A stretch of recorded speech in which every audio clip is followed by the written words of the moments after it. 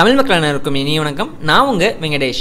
இந்த வீடியோவில் நம்ம என்ன பார்க்க போறோம் அப்படின்னா, பொதுவாக நம்ம ஒரு பாஸ்போர்ட் சைஸ் ஃபோட்டோ எடுக்கணும் அப்படின்னா பக்கத்தில் இருக்கிற ஃபோட்டோ ஸ்டுடியோக்கு போய் ஃபோட்டோ எடுத்து அதை பிரிண்ட் பண்ணி கொடுப்பாங்க. 8 காப்பிக்கு வந்து பார்த்தீங்கன்னா 60 ரூபீஸ்லேருந்து 80 ரூபீஸ் வந்து சார்ஜ் பண்ணுவாங்க. அதுவே நம்ம கிட்ட இருக்கிற ஸ்மார்ட் ஃபோன் இல்லை கேமராலேயே நம்ம ஃபோட்டோ எடுத்துட்டு அதை ஃபோட்டோஷாப்பில் எடிட் பண்ணி அங்கே போய் கொடுத்தோம் அப்படின்னா மேக்ஸிமம் 6 ரூபீஸ்லேருந்து 8 ரூபீஸ் தான் உங்களுக்கு சார்ஜ் ஆகும். ஸோ அதை எப்படி நம்ம ஃபோட்டோஷாப்பில் பண்ணுறது அப்படின்னு தான் பார்க்க போகிறோம். அதற்கு முன்னாடி VTechInfo தமிழ் சேனலுக்கு நீங்கள் இன்னும் சப்ஸ்கிரைப் பண்ணலாம், மறக்காமல் சப்ஸ்கிரைப் பண்ணிக்கோங்க. கூடவே பதிலுக்கு பெல் பண்ணி மறக்காமல் ப்ரெஸ் பண்ணிக்கோங்க. மேலும் ஃபேஸ்புக் ட்விட்டரில் ஃபாலோ பண்ண நண்பர்கள் ஃபேஸ்புக் பேஜை லைக் பண்ணிக்கோங்க, ட்விட்டரில் ஃபாலோ பண்ணிக்கோங்க. வாங்க இன்னைக்கு வீடியோக்குள்ள போகலாம்.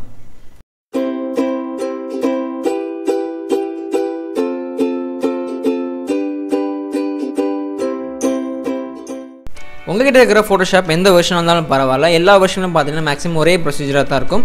ஸோ நான் யூஸ் பண்ணுற ஃபோட்டோஷாப் யூசிலையும் பார்த்தீங்கன்னா அதே மாதிரியான ப்ரொசீஜர் தான் கொடுத்துருக்காங்க. ஸோ அதை எப்படி பண்ணுறது அப்படின்னு பார்க்கலாம். ஃபோட்டோஷாப் ஃபைலில் பார்த்தீங்கன்னா ஓப்பன் ஒரு ஆப்ஷன் கொடுத்துருப்பாங்க. அந்த ஆப்ஷனில் உங்களுக்கு தேவையான ஃபோட்டோ வந்து நீங்கள் செலக்ட் பண்ணிக்கோங்க. நான் வந்து என்னோட ஃபோட்டோ வந்து செலக்ட் பண்ணிக்கிறேன். செலக்ட் பண்ணிட்டு ஓப்பன் கொடுத்துக்கிறேன். ஸோ என்னோட ஃபோட்டோ பார்த்தீங்கன்னா கொஞ்சம் லாங் சைஸ் ஃபோட்டோவாக இருக்குது. இந்த ஃபோட்டோவை எப்படி நம்ம பாஸ்போர்ட் சைஸ் ஃபோட்டோவாக கன்வெர்ட் பண்ணுறது அப்படின்னு பார்க்கலாம். நம்ம யூஸ் பண்ண போகிற மொதல் டூல் பார்த்தீங்கன்னா கிராப் டூல். ஸோ இந்த கிராப் டூல் வந்து பார்த்தீங்கன்னா பழைய வெர்ஷனில் வந்து ஓப்பனாகவே வெளியே கொடுத்துருப்பாங்க. சில புதிய வெர்ஷன்லாம் பார்த்தீங்கன்னா அந்த கிராப் டூல் வந்து பார்த்தீங்கன்னா ஹிடன் பண்ணியிருப்பாங்க. ஸோ அந்த மாதிரி ஹிடன் ஆயிருந்துச்சு அப்படின்னா நீங்கள் வந்து சர்ச் பாக்ஸில் கிராப் டூல் அப்படின்னு டைப் பண்ணிங்கன்னா அந்த கிராப் டூல் வந்து பார்த்தீங்கன்னா உங்களுக்கு லெஃப்ட் சைடில் இருக்கிற மெனுவில் வந்து உங்களுக்கு வந்து அப்பியர் ஆயிரும். ஸோ இதுக்கப்புறம் நீங்கள் அந்த டூல் வந்து செலக்ட் பண்ணிக்கலாம். ஸோ கிராப் டூலை வந்து செலக்ட் பண்ணிக்கோங்க. செலக்ட் பண்ணிங்க அப்படின்னா டாப்பில் பார்த்தீங்கன்னா வந்து வித் ஹைட் அப்படின்னு கொடுத்துருப்பாங்க.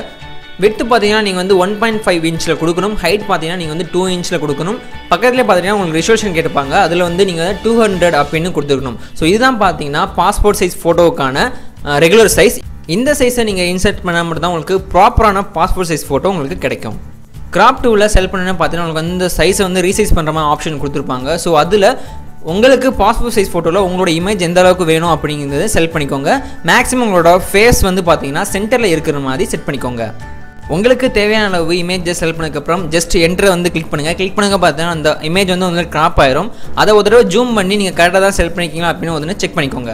ஸோ நம்ம கிராப் பண்ண இமேஜ் கரெக்டாக செக் பண்ணதுக்கப்புறம் அந்த சைடில் பார்த்தீங்கன்னா உங்களுக்கு வந்து லேயரில் அந்த இமேஜ் வந்து பேக்ரவுண்ட் கொடுத்துட்டு சைடில் வந்து லாக் பட்டன் கொடுத்துருப்பாங்க. அந்த லாக் பட்டனை கிளிக் பண்ணிங்க அப்படின்னா உங்களுக்கு வந்து அன்லாக் ஆயிரும். அது வந்து லேயர் 0 மாறிடும். ஸோ இதுக்கப்புறம் நம்ம பண்ண வேண்டிய என்னன்னு பார்த்தீங்கன்னா எடிட் அப்படின்னு ஒரு ஆப்ஷன் இருக்குது மேலே டாப்பில். அந்த ஆப்ஷனை கிளிக் பண்ணிக்கோங்க. கிளிக் பண்ணதுக்கப்புறம் பார்த்தீங்கன்னா கீழே ஸ்டோக் அப்படின்னு ஒரு ஆப்ஷன் கொடுத்துருப்பாங்க, ஃபில் அப்படிங்கிற ஆப்ஷன் கீழே.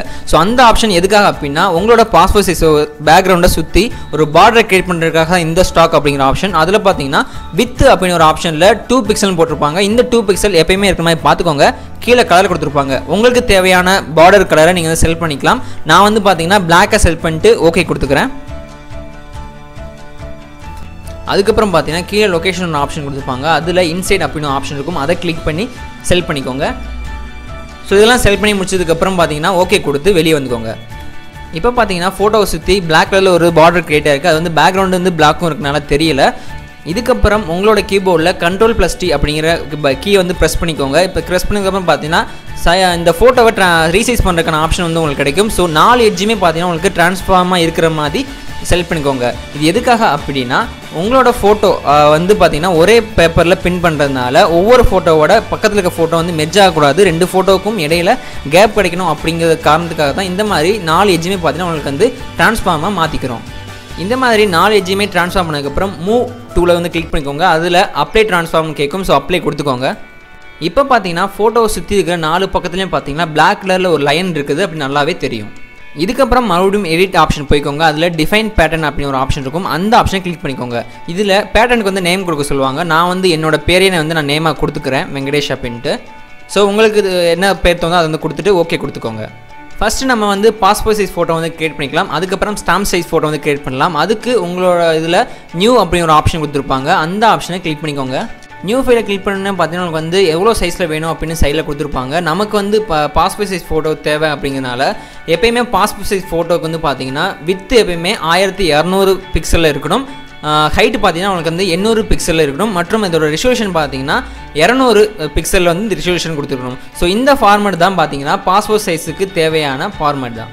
இந்த ஃபார்மேட்டை கொடுத்ததுக்கப்புறம் கீழே கிரியேட்னு ஆப்ஷன் இருக்கும். அதை கிளிக் பண்ணிங்க அப்படின்னா நியூவாக ஒரு எம்டி ஃபைல் வந்து ஓப்பன் ஆகும். இப்போ அடுத்து நம்ம பண்ண வேண்டியது மேலே மறுபடியும் எடிட் போங்க. எடிட் அப்படிங்கிற ஆப்ஷன்ஸில் ஃபில் அப்படின்னு ஒரு ஆப்ஷன் கொடுத்துருப்பாங்க. அந்த ஆப்ஷனை இப்போ கிளிக் பண்ணிக்கோங்க. அதில் கண்டென்ட் அப்படின்னு ஒரு ஆப்ஷன் இருக்கும். அதில் ஃபோர்க்ரவுண்ட் கலர்னு அப்படின்னு கொடுத்துருப்பாங்க. ஸோ அதை கிளிக் பண்ணி நமக்கு தேவையான பேட்டர்ன் அப்படிங்கிற ஆப்ஷனாக மாற்றிக்கணும். இப்போ கீழே பார்த்தீங்கன்னா கஸ்டம் பேட்டர்ன் ஒரு ஆப்ஷன் கொடுத்துருப்பாங்க. அந்த ஆப்ஷனை கிளிக் பண்ணிக்கோங்க. ஸோ இதில் பார்த்தீங்கன்னா நிறைய இமேஜ் கொடுத்துருப்பாங்க. அதில் லாஸ்ட்டாக இருக்கிற இமேஜ் தான் நம்ம வந்து மாடிஃபை பண்ண வேண்டியது. ஸோ அந்த இமேஜ் வந்து கிளிக் பண்ணிக்கோங்க. கிளிக் பண்ணிட்டு ஓகே கொடுத்துக்கோங்க. ஓகே கொடுத்துருக்கோம். பார்த்தீங்கன்னா இந்த ஃபுல் ஷீட்டு முழுதும் பார்த்தீங்கன்னா நம்மளோட பாஸ்போர்ட் சைஸ் ஃபோட்டோ வந்து 8 ஃபோட்டோவை டிவைடட் ஆகிடுச்சு. ஒவ்வொரு ஃபோட்டோக்கும் நடுவில் பார்த்தீங்கன்னா ஒரு பர்டிகுலர் கேப் கொடுத்துருக்காங்க. இது வந்து பார்த்தீங்கன்னா அந்த ஸ்டாக் அப்படிங்கிற ஆப்ஷன் மூலம் தான் இவ்வளோ கேப் கிடச்சிருக்கு. ஸோ நீங்கள் எந்தளவுக்கு பிக்சல் அதிகப்படுத்தீங்களோ அந்தளவுக்கு ஒவ்வொரு ஃபோட்டோக்கும் நடுவில் கேப் அதிகமாகிட்டே போகும். அடுத்ததாக ஸ்டாம்ப் சைஸுக்கும் இதே மெத்தட் தான் நம்ம ஃபாலோ பண்ண போகிறோம். அதுக்கு ஃபைலில் நியூவாக ஒரு டாக்குமெண்ட் வந்து கிரியேட் பண்ணிக்கிறோம். இந்த தடவை ஸ்டாம்ப் சைஸுனால நிறைய ஃபோட்டோ வரும். அதனால் வந்து பிக்சலில் சின்ன சேஞ்சஸ் பண்ண வேண்டியிருக்கு.